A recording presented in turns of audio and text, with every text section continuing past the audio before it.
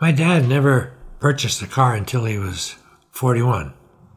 He bought it in 1941, and he never got to be a very good driver, and he tried not to drive at night and in storms or in the wintertime. But this one time, one of his close friends said, Primo, he says, I have this wine. He says, I want you to see how it is. He says, I'm not satisfied with it. My father said, it's raining out and it's dark. He said, I don't want to come down. Please, he said, it's really a problem. I wish I'd go down.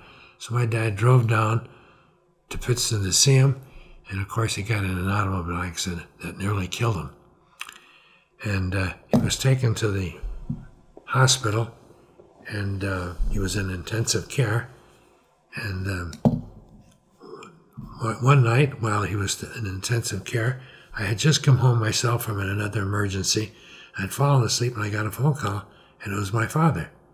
My father never called me.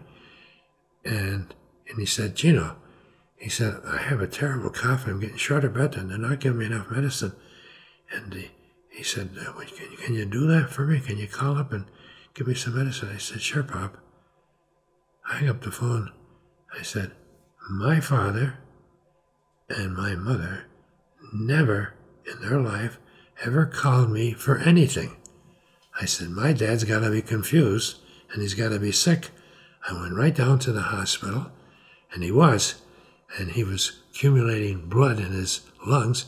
I called his chest surgeon. He came over, and he checked the x-ray and tapped him, and my dad then survived.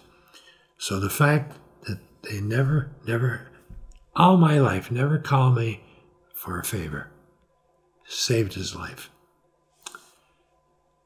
5 months later, he was healed up. He had a lot of broken bones, broken vertebrae, and his car was totaled.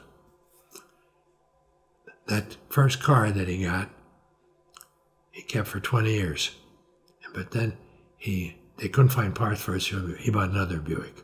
And this was the Buick that he had when he was in an accident, but it was totaled. So I was successful as a doctor, and I went down with a $5,000 check.